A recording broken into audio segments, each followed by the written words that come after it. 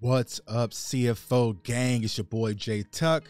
Real Cowboys fans, stand up. And yo, today I want to talk about one of my favorite prospects that the Dallas Cowboys has picked up as an undrafted free agent. That's Durrell Johnson, outside linebacker / defensive end out of the University of Liberty. If you see right here, man, we keep our receipts around here on CFO Sports. So on April 19th, I said 5 prospects nobody is talking about, but you should research. And Durrell Johnson, linebacker out of Liberty, was definitely one of those prospects. And as you see on April 29th, the Dallas Cowboys picked him up out of the University of Liberty. And I'm excited to see what Dan Quinn can do with this type of player. Now, when you look at him, he is 6'3", 237 pounds, ran a 4.69 at his pro day, so nothing too sexy when it comes to his speed, but he gets off the edge quickly. He's very explosive.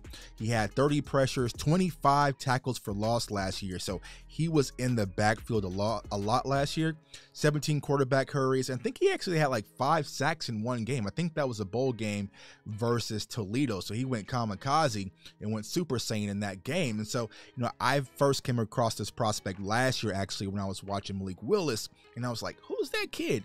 And he is definitely a kid who I'm going to be watching closely in camp, but also in preseason. So let's go ahead and get into the film. So you'll see him right here, number 11. Now, of course, he ain't gonna have that number in Dallas, but when you see him, he has a sleek build. Like I said, he's only 237 pounds, so he is very light. But you'll see that he packs a mean punch, and you'll see it right here with this bull rush.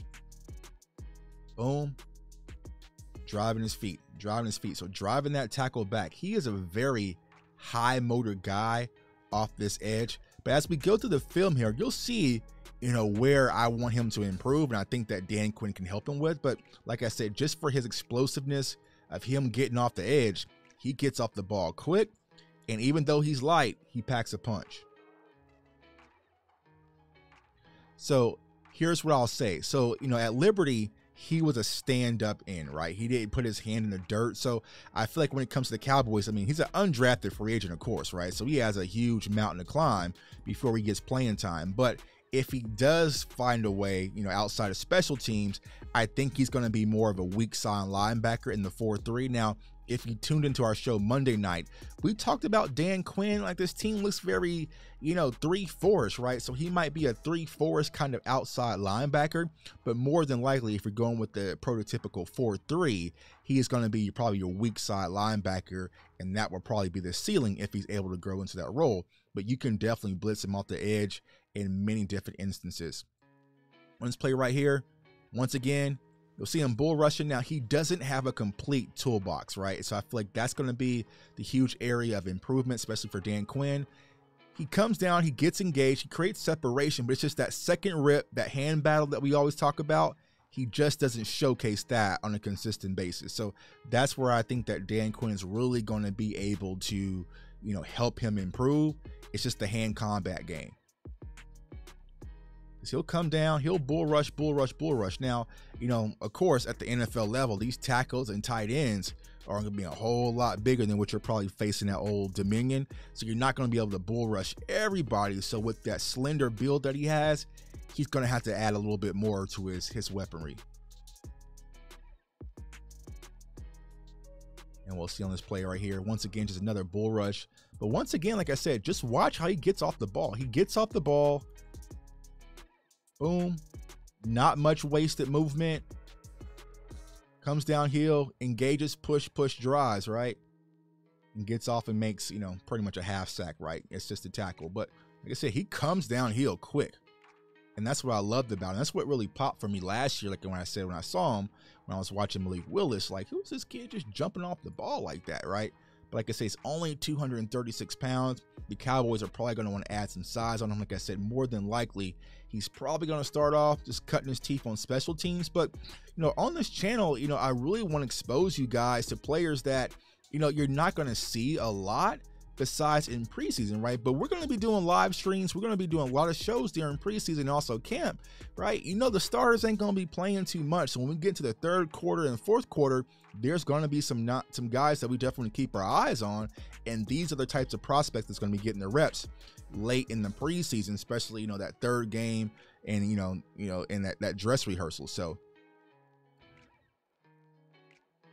once again here, off the edge, quick. Now this is what I want to see a lot more of. This dips, how he dips right here, especially going against bigger tackles. I feel like this is going to be, a huge asset to him at the NFL level.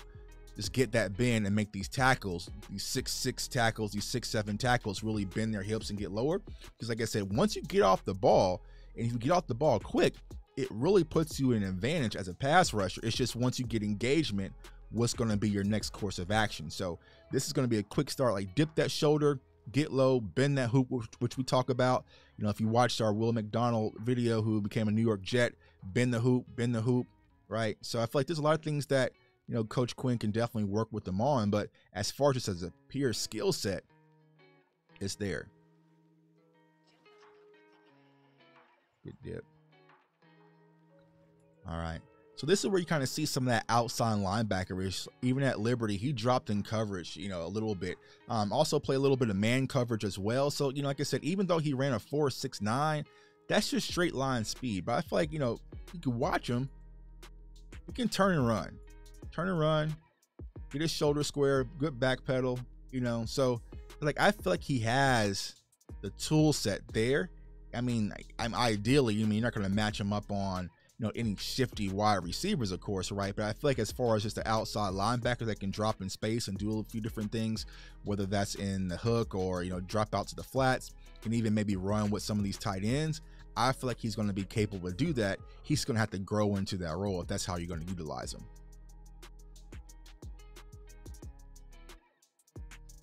Now, as far as a defensive end, as an edge setter, I really don't see that. It's going to be, how he's going to make his money at the next level. But like I said, he's feisty. And like I said, even though he's small, he's scrappy. Now, he keeps his outside hand free. The running back is able to bounce out. Now, it looks like he gave up a big run play on this possession, but it was a hole. You know what I'm saying? So, I like the way he's able to keep his outside leverage. And we'll see that here on the next clip as well. But he's just not going to be your edge setter. Like I said, he rarely played with his hand in the dirt. He's going to be your stand-up guy, pass rush kind of guy in certain packages at most, and then maybe work his way into be like an outside linebacker maybe later in his career. But I definitely like what I see from Durrell Johnson, because he has that pop. He comes downhill. Now here you see him keep the outside hand free, holding down the line of scrimmage, right? This is textbook, right? Textbook. Great pop.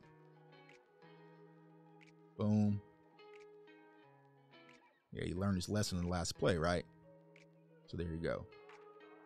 But you're not going to ask him to do that a lot, to be honest with you, just on certain instances. So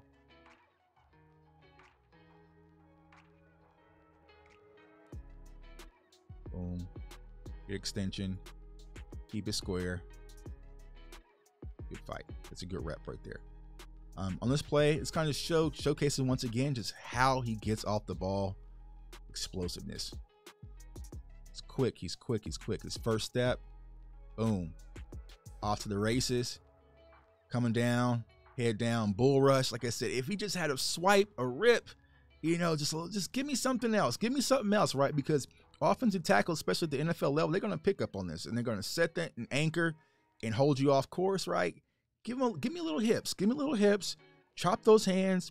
You know what I'm saying? But as far as just coming downhill, bam, it's right there. It's right there. But what's your second move? What's your second go-to? That is going to be where I want to see the improvement when it comes to him. Fight. So, you've been seeing the clips of Micah Parsons doing some boxing, right? That's what it's all comes down to, that hand battle, especially as an edge rusher. Boom, you're engaged.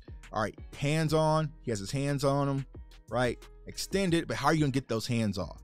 What's the next course of action, right? Just pushing, bull rushing. You'll be able to cut it versus a few tackles here and there. But, yeah, I just feel like with his size, especially he doesn't have the longest arm length either, you have to find something else to get to. Get into your bag, get deep into your bag. But I do like him playing violent and coming downhill. That's a start. Boom. And then also in the run game, right, like I said, he's not going to be your quote-unquote one defender, but he'll get dirty. He'll put his shoulder down. He's not afraid of contact, even though he's a lighter guy, right? He doesn't shy away from contact. So he's going to put his head down. He's going to get dirty, right? Like I said, he made a lot of plays in the backfield. So he was just around the ball. So that's something that definitely jumps when you watch him on film, you know. But, you know, if you have to take on combo blocks and, you know, pulling backside guards, which he did here, right? He held his ground. You have this backside guard pulling, right? Held his ground right there, you know, solid. Shoulder square, didn't get off his base too much and fought through it, even being 236 pounds. Watch it again.